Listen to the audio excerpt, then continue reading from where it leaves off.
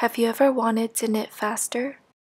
I'll be comparing continental knitting, which is the knitting style most people prefer, to English knitting, which is the other method, to find out which style is faster. I'll do this by knitting a sock to test out each style. So one sock will be knit entirely in continental and the other one will be knit entirely in English. I need a new pair anyways because the ones I always wear around the house all the time are super worn down. Make a quick prediction between which style you think I will knit faster with. Let me know in the comments down below. I think this will be fun to see if you were correct or not. I'll be timing all of my knitting to make sure I get the most accurate results. I'll stop the timer whenever I'm not actively knitting or if I'm doing something that just doesn't involve knitting the project. This includes measuring, pausing to read the pattern, or trying on the piece. The first sock is going to be knit in English style. So just a little bit of background on how I knit. I can knit both continental and English. English knitting, however, is my dominant style, and it was the technique I learned first. The usage between the two techniques may depend on the pattern or the fabric I'm trying to produce. So for example, if it's a plain stockinette pattern, then I prefer to use English knitting because I have more even tension with this style. But if it's a pattern with a mixture of knits and purls, then I'll use continental knitting because I find it easier to switch between the knits and purls. After I completed the ribbing at the cuff, I switched to slightly larger DPNs and continued knitting in stockinette.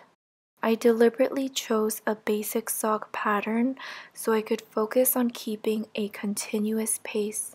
I thought this would be the fairest way to approach the comparison because the goal is to focus on how fast each technique is.